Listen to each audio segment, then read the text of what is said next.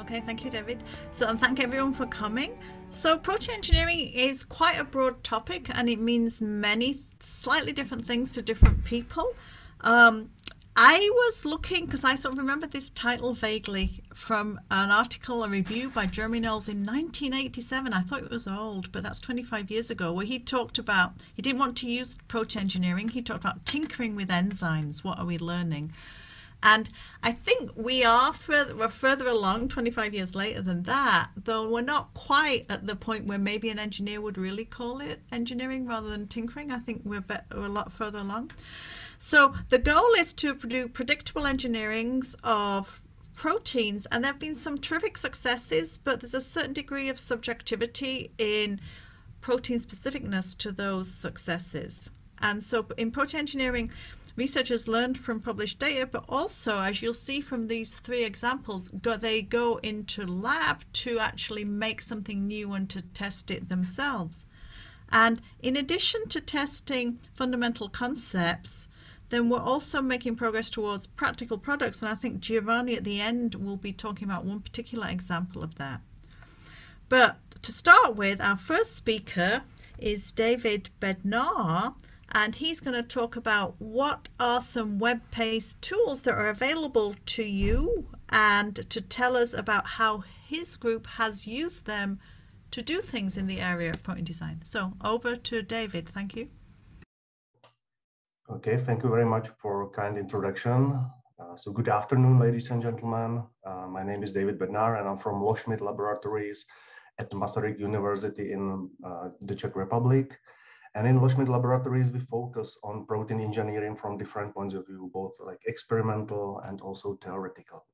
And in my team, we focus on molecular modeling and bioinformatics, and also on development of computational tools, which I want to talk about here also. In the past few years, we have developed quite many tools. It's actually 12 tools and 2 databases, but there's not enough time, of course, to talk about all of them here.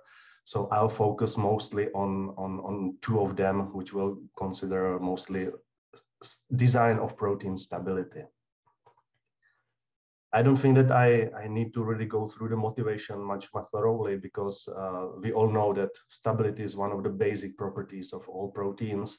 And if you want to use your protein in both basic science or in some applied technologies, you need to have proteins stable enough. And if you have stable proteins, they can withstand withstand very difficult conditions like high temperatures, pH, and also additives like denaturing agents and so on. Concerning the methods of protein stabilization, I think we can divide it into 3 categories. First is calculating all the folding free energy, so based on some force fields. Second are approaches that are based on evolution, like consensus designs or ancestral sequences. And the last one is based on machine learning, where you're trying to find some statistical interesting stuff in your data. I want to focus here mostly on the first two categories, so the free energy calculation and the evolution approaches, because for both of them, we have developed web servers that can be used. So first of all, I will start with FireProt, which is the web server for engineering stable multiple point mutants. It's divided into 2 different strategies. And the first one is based on the energy approach, where you take your protein of interest, and you construct multiple sequence alignment from homologous sequences. You discard all the conserved and correlated positions, and then you go for the analysis by 2 different tools which predict the free energy of unfolding.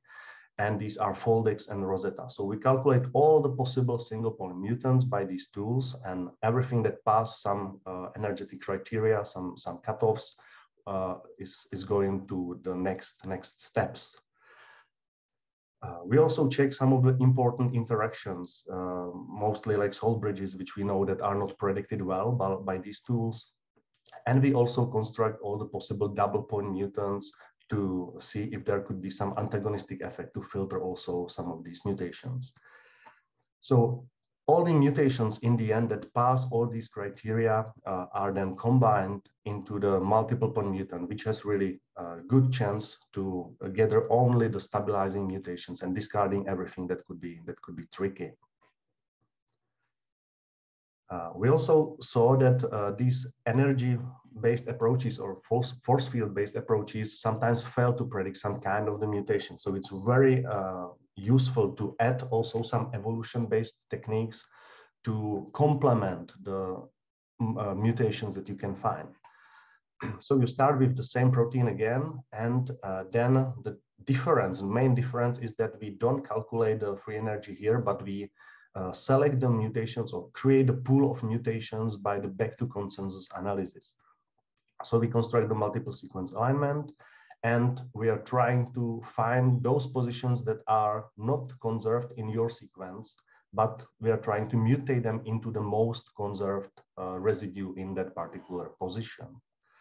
So by that we have quite nice pool of mutations, and then we go through some filtering steps as in the previous case. So we calculate some destabilizing mutations by Foldex. We also check the interactions that are important. And in the end, we provide the user with another multiple point mutant, which is based on this different strategy. So altogether, this is the computational part. Then usually we synthesize the genes and we check them in lab. So we check the structure, stability, activity. If both of the mutants are okay, then we combine them here into the combined multiple point mutant.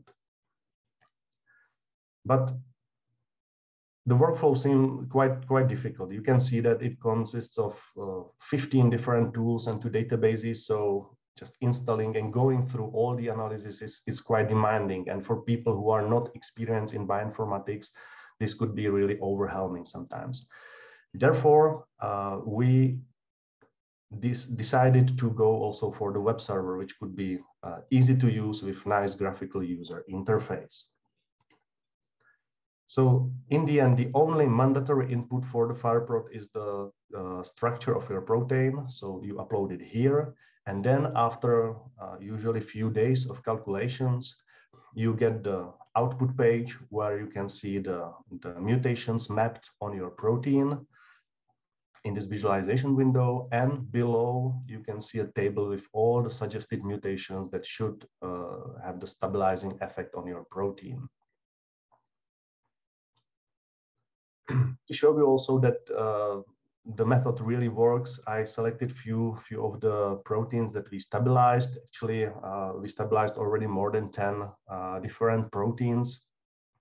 But here are some of the selected: haloalkan dehydrogenase, DHAA, the hydrochlorinase, and fibroblast growth factor 2.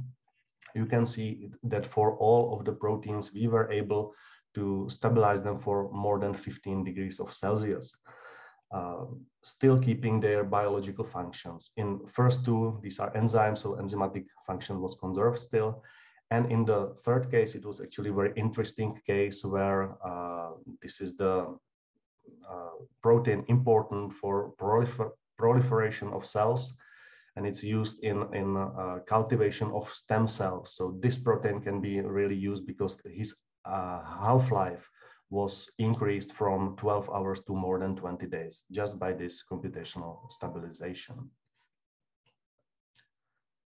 So this was the FireProt method, which is very nice to use, but it has one disadvantage. You need the protein structure to work with this tool.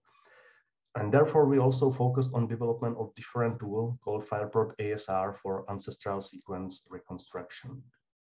The motivation was quite straightforward. In the blue line, you can see that on the scale, it seems like 0. There are almost no protein structure. Actually, it's about 200,000 structures in PDB database currently. But on the other hand, there's almost 250 million of sequences of proteins. So very often when you want to work with some protein of your interest, you don't have your structure, but you can find the sequence and many homologous sequences. So sequence-based prediction of stable mutations is very interesting from this point of view. And here the ancestral sequence reconstruction can help you a lot because it was proven in literature many times that ancestral proteins possess good stability. So this method is actually based on phylogenetic trees, phylogenetic analysis, and I want to show you this nice tree, which was actually first one ever drawn by Charles Darwin. And from his time, we actually went a long way to get this nice tree of lives, where you can really observe the evolution of different groups of organisms. And as you can observe the evolution on the organism level, you can also check the evolution on the protein level. So you can actually gather homologous sequences from different organisms, and you can construct the evolutionary tree of proteins. And then using the ancestral sequence reconstruction, you can actually define any ancestral protein in any node from the evolution just by using some statistical most probable sequences. So how does ancestral sequence reconstruction work? It's quite straightforward. You start with gathering homologous sequences, then you align them into the multiple sequence alignment, and you construct the evolutionary or phylogenetic tree. You can then select any node in the tree, and you're trying to resurrect this particular protein. Then you go from into the multiple sequence alignment, and on each position you check what is the most conserved residues based on some evolutionary models, of course. So let's call it some weighted consensus. So you then go step by step on each position to really reconstruct your ancestral sequence. So just to sum up, it's the collection of the sequences and multiple sequence alignment, then the construction of the tree, and then reconstruction of ancestors. This workflow, of course, looks quite easy to do, but in the end, it was not that easy and straightforward because there are many steps that needs to be done, and many of them need some manual input from the users. So we actually spent past few years to automate all these processes and to build the pipeline so it could be used really by people not experienced much in phylogenetic analysis. And all the parts like sequence mining, filtering and dataset reduction, multiple sequence alignment construction, and the evolutionary tree, all these things were in the end automated so it can be easily used.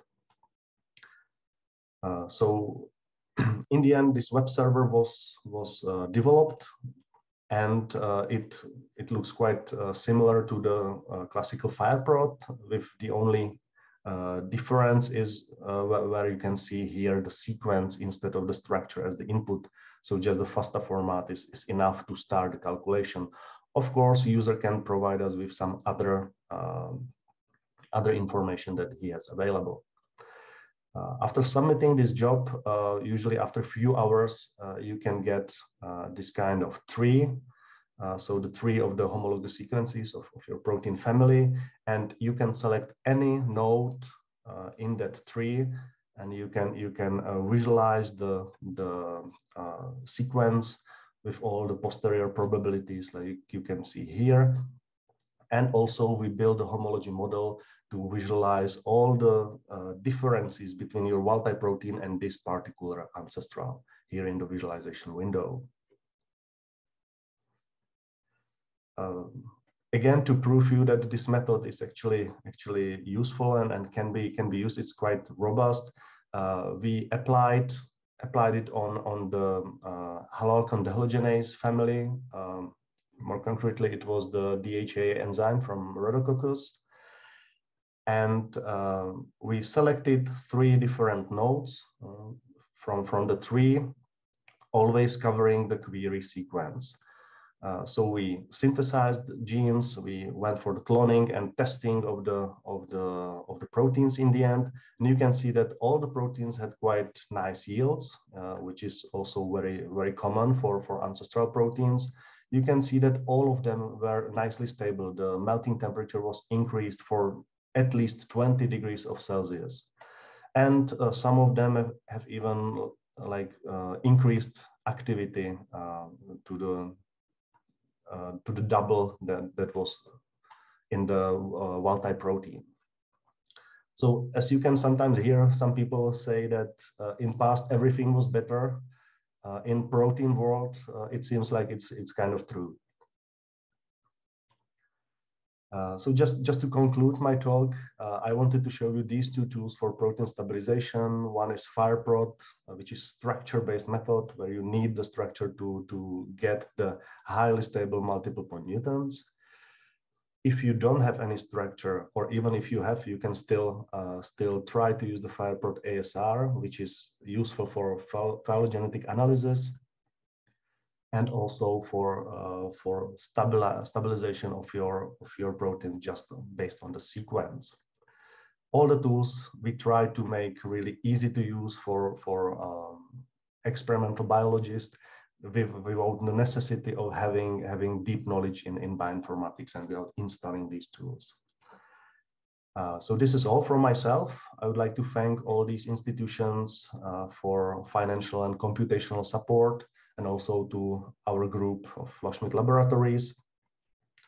And I'll end my talk here on this slide, where you can also see some other tools that we developed. So if you are interested in tools for analysis of protein and protein design, you can go to this page down here, Loschmidt Chemic Muni CZ/portal. So thank you very much. I'll be glad to answer some questions. Thank you. That was terrific. You can put questions in the chat, or the questions and answers. I just saw another one.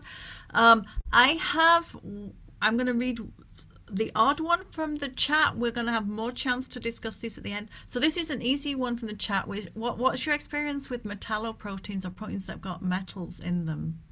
Does everything you've said work equally well for them, or are there any caveats with that? If you have some metal protein, this could be quite problematic for the FireProt itself, like the structure-based tool, because you need to parameterize the cofactor, and this is usually not very easy and straightforward for this automatic method. So it's not possible to run it in the FireProt itself, but the FireProt ASR doesn't care much about the cofactors. Yeah, those amino acids that are like keeping the cofactor in place are usually conserved, so they are not mutated at all, and this FireProt ASR can be used even on metalloproteins very easily. Okay, I have one question, which was, what's going on with that node 238 protein you showed us, which has a TM of 76, but then an activity of 30? Giovanni, you must have looked into that, because it's quite different from your other examples. With these ancestral sequences, you usually have really a lot of mutations in your protein. Yeah, it was usually tens of mutations that we constructed there, still on the positions that are usually variable. The activity of that particular node you mentioned is actually the same as on the wild type protein. So there was no problem with the protein. It's just not as good as for the others. I actually had also some extra slides where we tested the substrate specificity of these ancestral proteins, and those were quite interesting, because they have much broader specificity, and usually we even see higher activities for some of the substrates. Yeah, so there's no problem with that particular node. It's nicely stable and activity is fine. Okay. So I'm going to not read out any more questions. We're going to save them for our discussion at the end, even though we have a bunch. So keep putting them in, people. I would like to move on. Thank you for a terrific presentation and for sharing those tools with the community. I'm going to move on now to Chris Wood, who's going to talk about how to rank designs and compare that with experiments. So I'm going to hand over now to Chris. And as I said, keep putting things in the chat. Hello, hopefully you can all hear me. Yeah, it's good. This little thing is, I can go over here.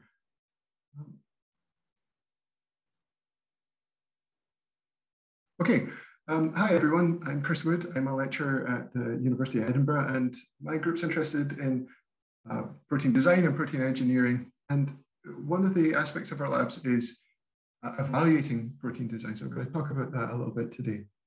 So I'm going to start off with the big picture stuff. This is the group manifesto. It's what we're sort of aiming for. And this is a utopia built on protein design. And what we would like to do is to enable everyone to design proteins by the year 2100.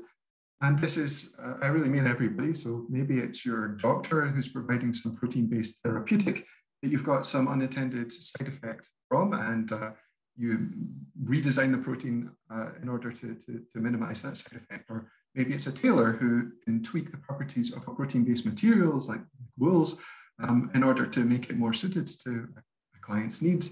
Or it's maybe light harvesting proteins in some solar cells that needs to be tuned to the environment that they're being applied in. Or maybe pigments that an artist is using, that they're a protein-based pigment and they want to change some of its properties to make it more useful. Now these examples, they're tongue-in-cheek, but these are all areas where proteins are incredibly important at the moment.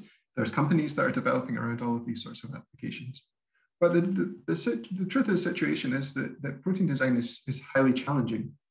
So it's computationally expensive, and certainly the more compute that you throw at the problem, I think the higher that your success rate is. I think that this is fair to say.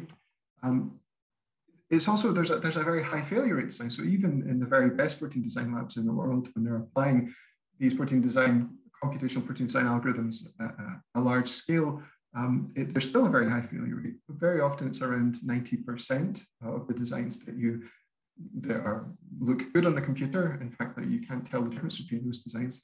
You take them into the lab and 90% of them fail for a variety of reasons. So some of them are insoluble or they oligomerize in ways, that unintended ways, or they're functionally inactive depending on whatever their function is. So there's a high failure rate. And this is a huge barrier to entry because it means that the number of designs that you're testing, it's going to be wasteful, right, with the resources you have. So this limits the kinds of people who can apply it. It also requires a lot of very specialist skills. So computational analysis, maybe molecular simulation and other things. So if you're a molecular biologist or something and you're thinking about approaches to solving a problem, protein design is probably not going to be the first thing on your list. So all of these things, I think, contribute, and other things contribute towards protein design being inaccessible and unreliable. And I think that we can address some of these problems in order to get some easy wins. So how is my lab addressing this? Well, first of all, we're generating new sequence design algorithms which are computationally efficient and incorporate lots of information that make the designs more reliable, or that seems to be the case at the moment. We're developing and testing these at the moment. We also are developing lots of tools for evaluating protein designs, and we're interested in also all stages of that, really, sort of specifying what it is that you want your protein design to do in order to be fit for purpose, which is challenging in itself, and then a way of trying to evaluate your proteins to see if it has this property. And then, and I'm going to focus on talking about that point too, and then as well, user-friendly applications. I'll talk about that a little bit more. So we want to make them as accessible as possible. So whilst there's the sort of hardcore command line applications that people can apply at scale or on HPC, we also have user-friendly web applications that can do maybe 80 or 90% of maybe 20% that covers 90% of the use case. Okay, so the work I'm going to talk about here, just a little tiny bit of the work that goes on in my group. And it was mostly done by Michael Stamm here. So as I've mentioned already, most design proteins that are experimentally characterized can be classed as failures for a variety of reasons. Another very interesting thing is that there's a good body of literature that's saying that it's actually very difficult to distinguish good designs from bad designs. So for example, in a paper from Emanuele Paci's group in Leeds, they looked at trying to evaluate Rosetta designs, and they had confirmations. So they had confirmations for one design, and they looked at the top 100 models, which they couldn't tell apart from the Rosetta scores. And it's not like the number one design, the best ranked one was the successful confirmation that was adopted. It's very hard to distinguish those designs apart. So this is something we're interested in. Another thing is that I've kind of mentioned already is that the objectification problem is quite difficult. How do you say what it is? What properties should your protein have to be fit for purpose? So if you're thinking maybe about catalysis or some a structural protein or something like this, you can think about this end usage, but you've got to consider all sorts of things. Of course, to start with the DNA construct and then how that's going to be translated in the environment, transcribed and translated in the environment you're working in. But how is that going to be trafficked? How's it going to fold? And all of these things are things that you need to consider. So there's lots and lots of properties, and as well as properties like the ones that David were mentioning, thermostability, for example. Maybe your protein would be useless if it didn't work at a particular pH range or temperature range. So we developed DStress, which stands for Design Structure Evaluation Services, to tackle these challenges. So I'll do a little demo of this here, and hopefully it'll go okay. So you can go to that web link that was there, dstressprotein.design, and you come to this web page. And how it works essentially is that you upload some designs that you've generated through whatever program. So this could be Rosetta or anything. Just they're PDB format models at the moment it'll accept. So let's just pick some of these. Actually, and then you can load them up, and they'll go off to our server, and they'll run and calculate a whole bunch of metrics for them. And you can see that I've pre-calculated some metrics. These are just using existing PDB structures from the protein data bank. And you can see that it calculates all sorts of different parameters, and new ones are getting loaded in as they're finished there. And there's all sorts of things. So hydrophobic fitness, these are either existing algorithms that we've implemented or using existing software to run these things. And it's a big meta scoring approach that we're taking. So statistical potentials, all atom force fields, measuring hydrophobic fitness, measures of quality of packing, aggregation propensities. And the idea in the first instance is that we're not telling you which designs are good or bad. We're just telling you as much information as possible about your individual designs. And you can, click on one of these here and go in and find a bit more information about the particular protein and its sequence, and then all these parameters. And then for all of the all atom scoring functions, for example, you have each of the individual components. And you can see this. We also have this other concept called reference sets. And this is a set of known protein structures, or they can be models that you've uploaded as well. And it calculates all of the metrics for these models and generates a sort of aggregated pool. And you can use this as a basis to compare your designs to. So for example, we've got top 500 here, which is a set of sort of high quality crystal structures, which came out of the Richardson lab a couple of decades ago. So you can see here, how those structures compare to your designs. For example, we can see here what the EVF rank is, or the DFIRE score, and the size of them, all sorts of things. And in fact, if we go back in and pick one of these, then we can get a bit more detailed information about how your particular design relates to this. For example, looking at the relative composition. So you might be able to get an idea of the metabolic burden of your protein. If it's polytryptophan, maybe it's going to be difficult to express, or something like this. As well, the structural space that's occupied by the reference set, which is in the background here. So this 2D histogram, and then you've got your individual amino acids of your design there. So you can see, is it going into the right region of structural space, or the region that you're expecting? And then you can compare the distribution of your designs, in this black bar, to the distribution of the reference set. So you can start to try, it's hard to determine what properties your protein should have. So it's useful to do this comparison to be able to see if it's likely to be fit for purpose. And the final thing is specifications I'm not going to get into, and this is a formal way of describing the properties your protein should have, and you can apply this to evaluate your designs. Now, like I said, we've got this accessible web application, but it's also available on the command line, and it's easy to deploy in local compute, so you can run this at scale.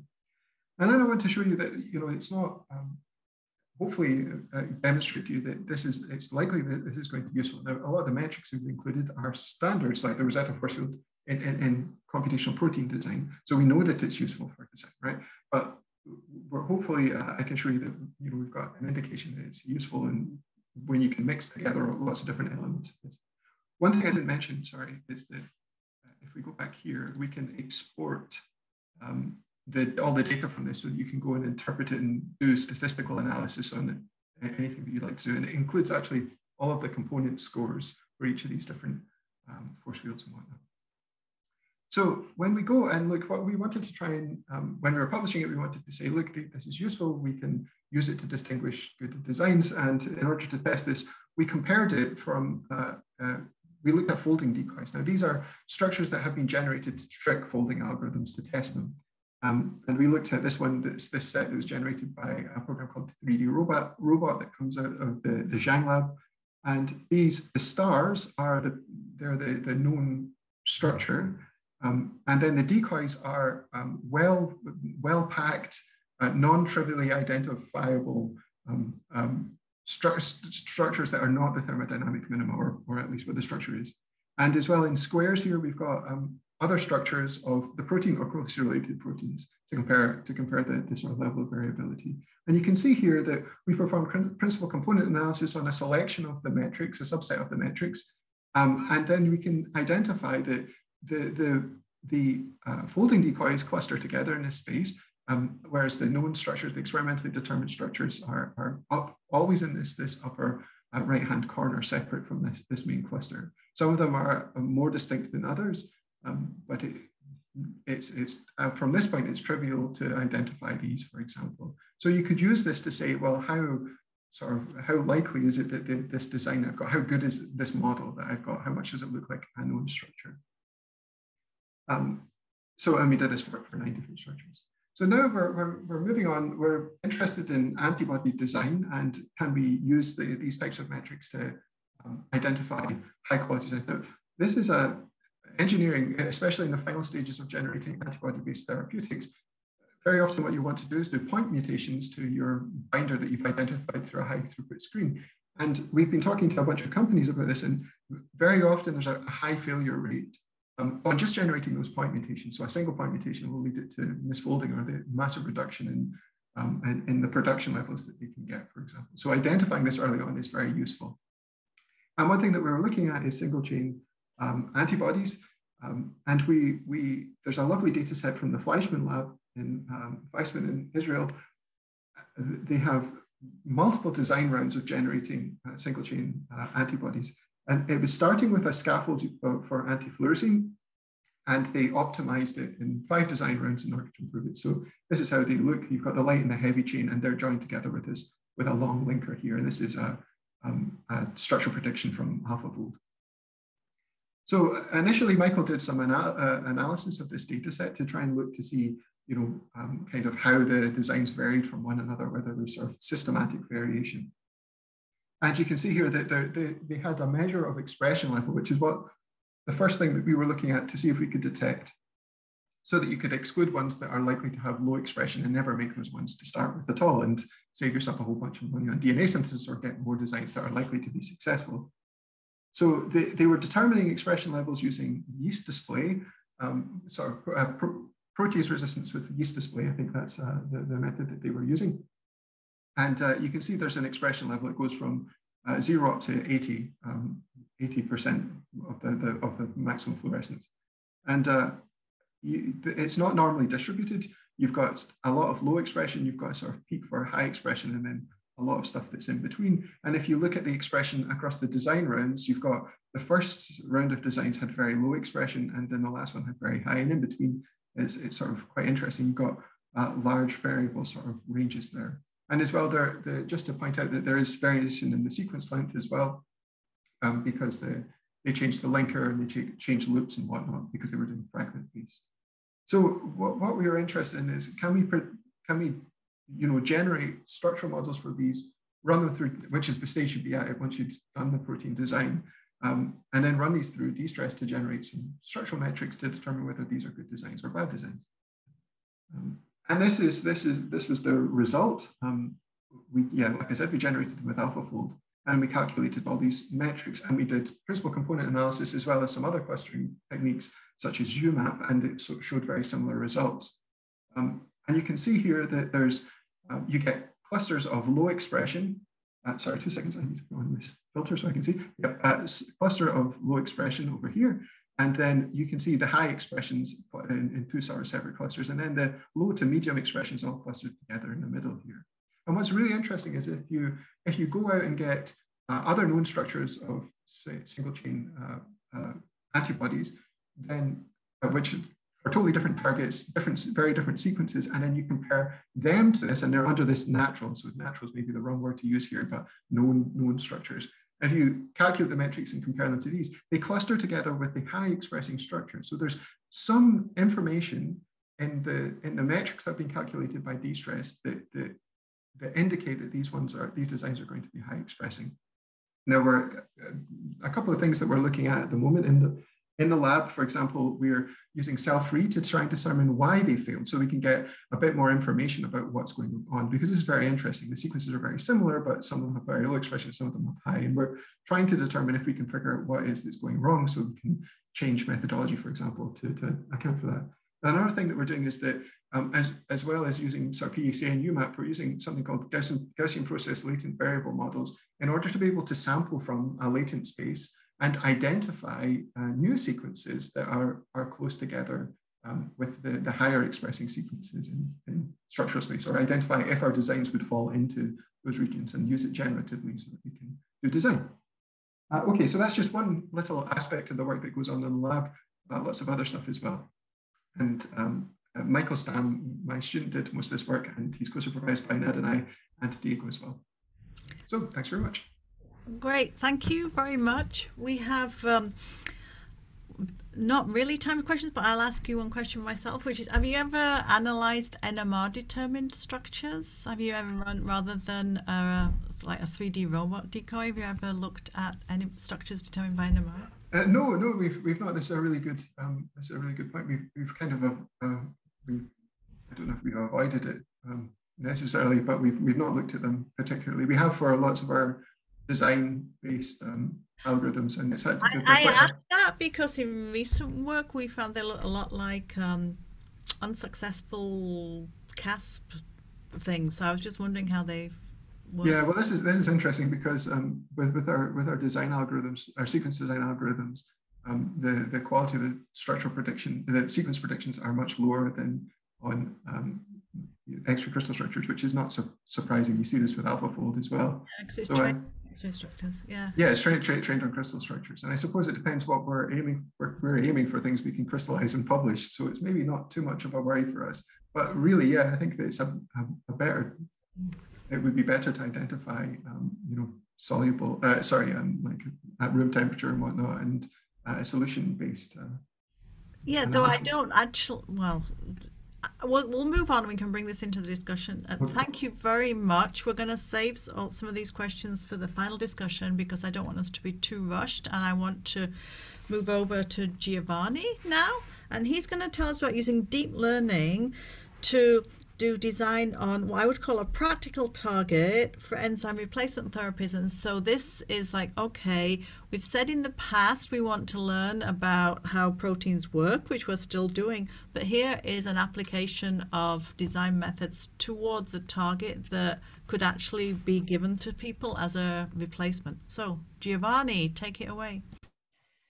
Thank you very much for the kind invitation. Really a pleasure to be here presenting some of the very recent work that we have been doing in my lab, which actually it's working across all the central dogma, I should say. We are really interested in genomics to begin with, and specifically understanding heritable component of cancer, but also we build genomes. We are part of the Synthetic Yeast Consortium.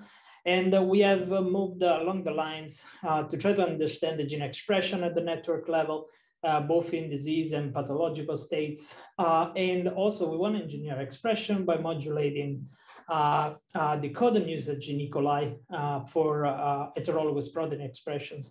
And the new projects we are really excited about is really trying to engineer better enzyme replacement therapies. And I'll talk you through what we have been doing so far.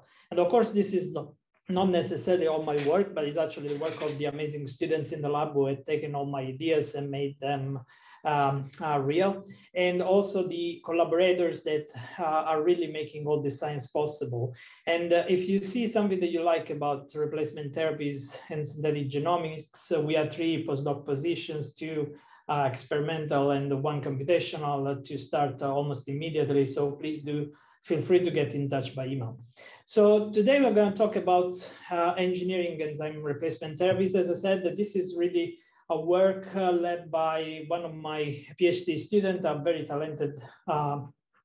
talented mathematician who actually embraces protein more now, Evgeny Leobzayev. And it's been a really great collaboration with Michael Herrera and Dominic Campopiano, who are experts in biocatalysis, and we share common interest in sphingolipids.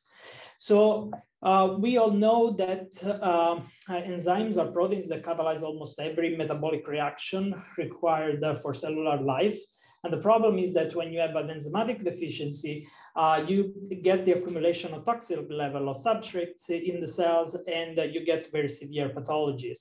So if you look at the cell, you will see some of them are quite known, like Gaucher disease, Pompe, and a little bit less Fabry disease, which we are really interested in.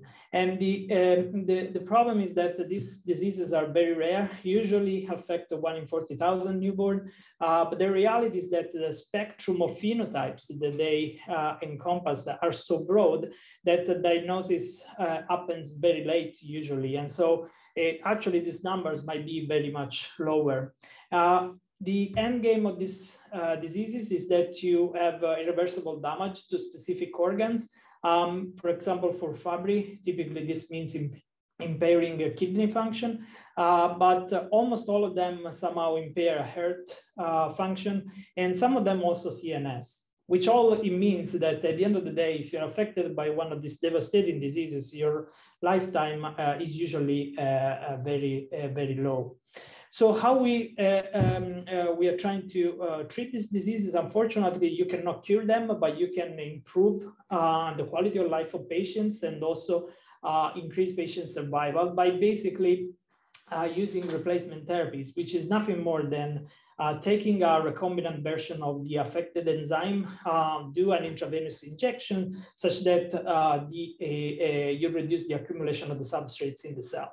It's easier said than done, as we have seen in the literature, because first of all, ERTs are very difficult to engineer. The enzymes are unstable in blood. They are difficult to deliver in a tissue-specific way, and also cause immune response, which is very important. But also they are difficult to manufacture because usually you use mammalian cell lines, which are typically prone to contamination, but also they are very low throughput. So, of course, all this taken together is posing a really big challenge to the healthcare systems across the world. And the solution for now is that these drugs are basically categorized as orphan drugs, which has caused some serious side effects, meaning that their cost is skyrocketed in the last 20 years or so. And if you look actually at the orphan drugs, the most expensive one, 6 out of 8 are actually ERTs. So we gotta sort of fix that if you want. And I just started in January the GRIP project, which aims at doing 3 things in this area. First one is developing generative methods to design better ERTs. We want to also establish a sustainable platform for ERT manufacturing. And we also want to release everything as an open source platform, because we think this will enable treatment for other disease in this area. And I have to thank the UKRI BSRC for given the opportunity through a fellowship to work on this for the next 4 years, but also my industrial partners who have been very supportive.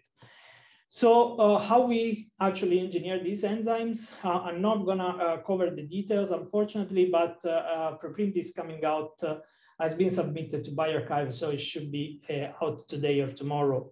And the idea is that you take a wild type sequence, you retrieve orthologs, you cluster the sequence to build data sets that we can use to train our machine learning model, which I'll talk in a bit. And after that, we use it to design new sequences, which go through a round of molecular dynamics simulations and sequence prioritization steps, such that we can pick what we think are the best candidates for actual lab testing. And so when we talk about machine learning driven design of proteins, we are really talking, in our case, about variational autoencoders. So what we think is that enzyme engineering really means learning how to sample the protein design space to identify the amino acid sequences associated with the desired catalytic function. And our hypothesis here is that this design space is a statistical structure whose functional form, of course, and corresponding parameters are unknown, but we can learn them from the known sequences in nature. And so what we think is that we assume that the probability of observing a given sequence depends on a latent distribution, so of unobserved features that basically condition the probability of observing any sequence in this space. So when we look at this, we can replace this latent distribution with one of the parametric that we routinely use, and I'll talk about the one that we are going to use here. And we are going to model the proteins that we can generate depending on these values using the language models. So typically these models are very difficult to fit, if not impossible. So we try to get around that in different ways. And we use a recognition model that we call the encoder so that we know which distribution parameters are associated to what we know, the observed sequence. And then we use this other model to decode this numerical value into a natural sequence. How we do that? We use temporal convolutional networks, which allow us to deal efficiently with the biological sequences and text in general. And how you fit this model, which sounds really complicated, and it is, we use stochastic variational inference, and specifically we optimize the evidence logger bound. So when it comes to modeling the latent space, so the features inherent to the proteins, we argue that this is a very important factors when it comes to generating functional proteins. And in the literature, the common solution is that people use a Gaussian distribution, which is not really well suitable for this task, because it's difficult to model the multimodalities of the protein designs landscape. And if you look here, for example, this is a very well-known picture. We thought which distribution could be better suited for modeling this scenario. And we turned to the Dirichlet function, which basically what it does is modeling multimodalities as a function of an alpha parameters. And with this, by modulating these parameters, we can actually model different Bayesian attractions and different protein conformation in a very principled way. So this is one of the introduction that we did in the variational autoencoder framework. And we think this is kind of the secret sauce for our results.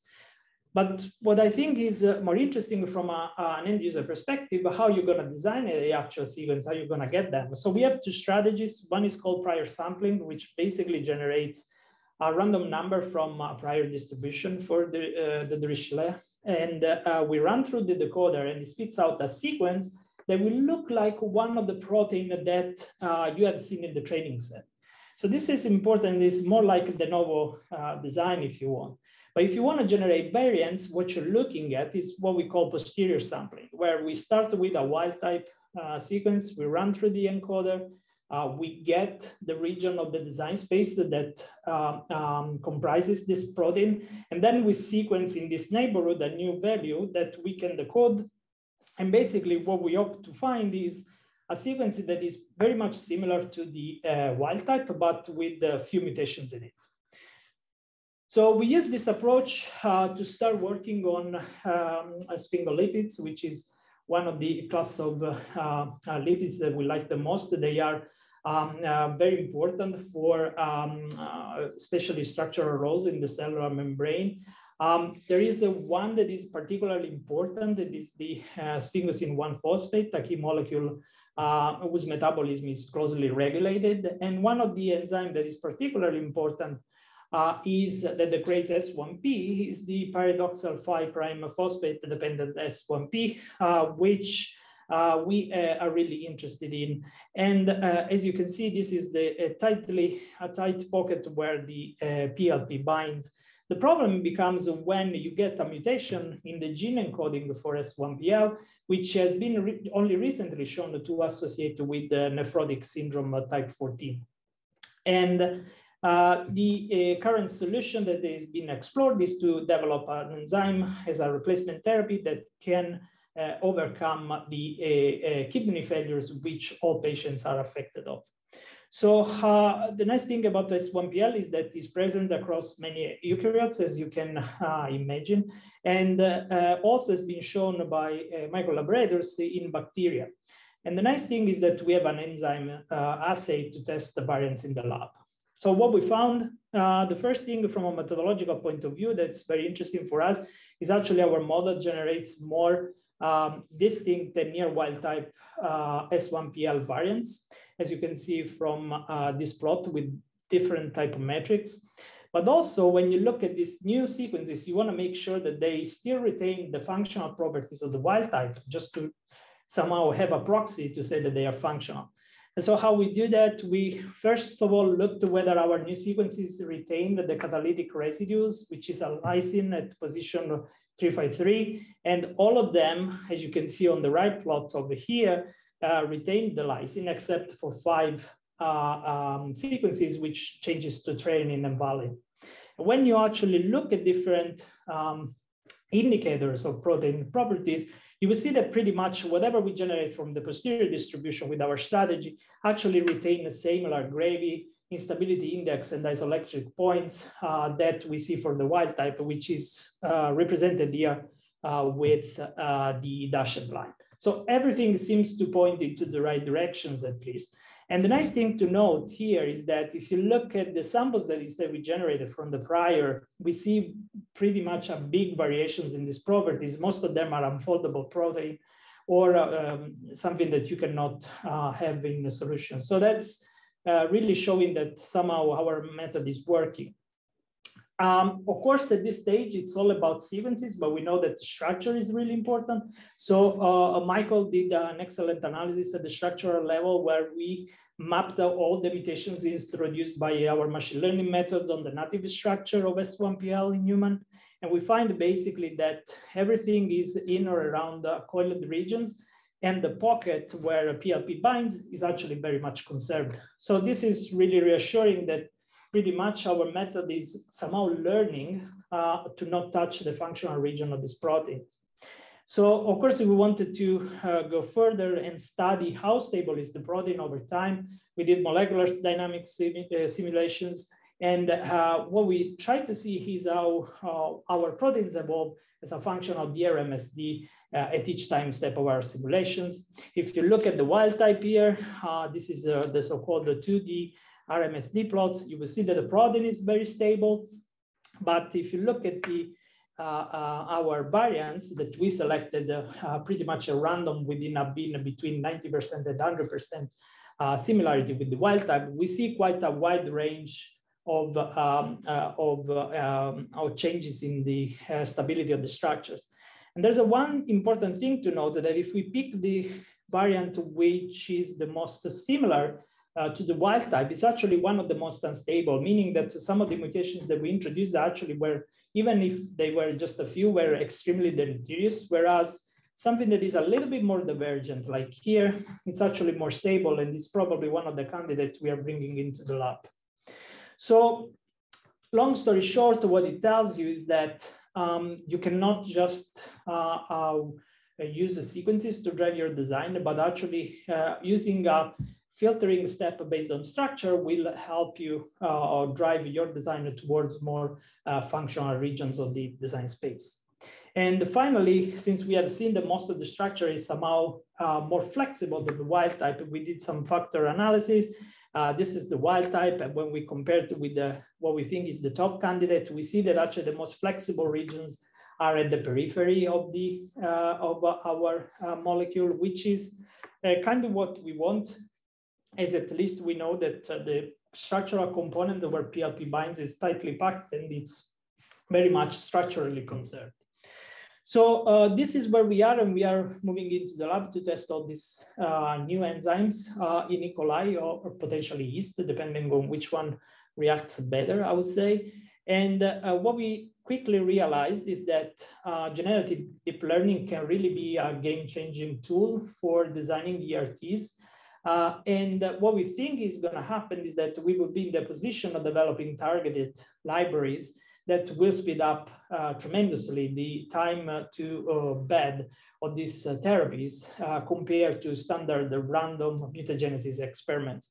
Of course, it's not all gold what we see, but there are still mathematical and experimental challenges that we need to address, like, for example, learning from only few sequences in the datasets, which can always happen, how we incorporate in our sequence-based model actual structural and functional properties, but also how we test enzymes at scale. And I'll conclude by saying that we are really uniquely positioned here in Edinburgh to do that, because the Edinburgh Genome Foundry is the most automated molecular biology, synthetic biology facility in the world, I would say, which is able to test 6,000 constructs per year in a fully automatic fashion.